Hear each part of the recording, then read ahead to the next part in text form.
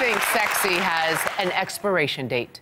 No. No, I mean, when you look at JLo, no matter what you think of her, whether you think she's talented, not talented, whatever she does, this woman is undoubtedly one of the most sexiest, beautiful women that is in public eye today. She is sensational.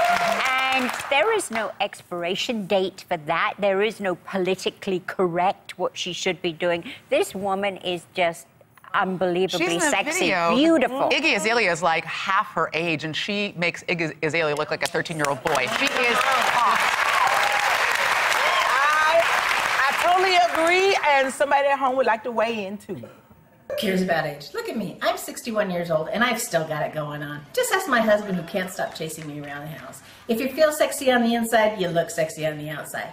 And as far as I'm concerned, the only thing that has an expiration date is milk and bread.